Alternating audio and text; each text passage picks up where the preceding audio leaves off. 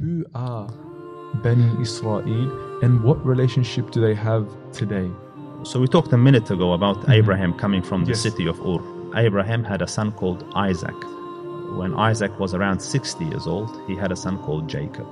And Jacob is also known as Israel in the Bible. Jacob, or Israel, had 12 sons. One of the most famous sons is Joseph or Yusuf, yeah. But Yusuf, alayhi salam, ended up in Egypt. He invited his family to join him, so all the 12 brothers to Egypt. So with regards to the children of Israel, many of those became Muslims.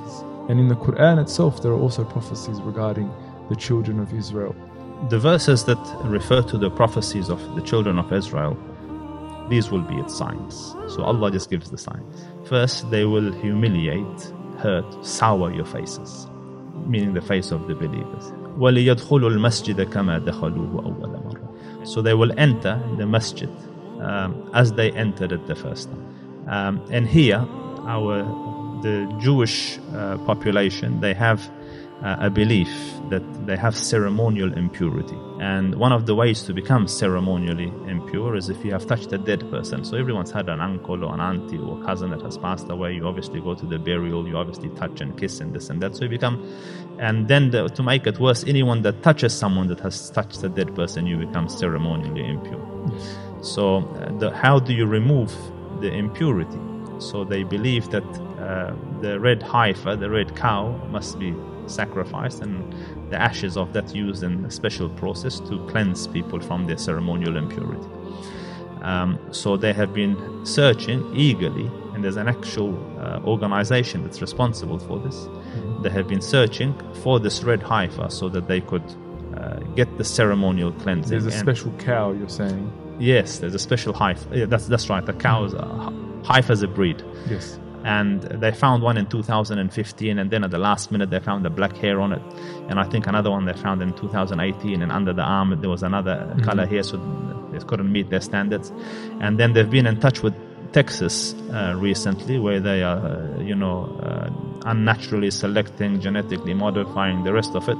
Until now they have 5 heifers. So they found these cows, red cows, that are spotless basically, and they meet all the requirements. They've never worn a collar, they've never been mated, they never had children, and all the rest of it. And now that has actually been transported back to Israel now from Texas. There's 5 of them or 4 of them, just for good measure. They only need one. And then the one who should do the process has to be someone that is also clean, like a priest. So they have been for years bringing up priests. Pure priests will come and sacrifice the heifer, and its ashes will be spread. And this will be a huge historical, spiritual event where I anticipate millions of people will come from around the world to experience the cleansing and the spiritual and the emotional high that will be there. I foresee that, this is just my guesswork, and I could stand corrected on this. I foresee that with millions of people there and ecstasy that will come with it, then very quickly it can be claimed that people got out of control and they entered the mosque and destroyed the place, and now a temple can be built on top of it.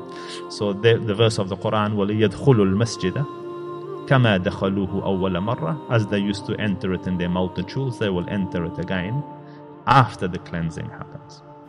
Second sign. Third sign, وَلِيُتَبِّرُوا مَا عَلَوْا تَتْبِيرًا, and they will destroy whatever you have built up, high-rise buildings, and a rocket strikes down the bottom and it comes down to the ground. So when those 3 things happen, those are the signs. Yes. So if we can quickly recount those 3 things that will happen. The first, the humiliation of the Muslim, of the local population. Which is happening. It's been happening for a long time. And the second one is the entering of the masjid again. Yes. And the third one, the destruction of whatever has been built up. Yes. Now we know that also the Prophet ﷺ spoke specifically being the place where obviously Isa alayhi salam will finally kill the Antichrist. Yes, and so after this one, then the end of time prophecies come.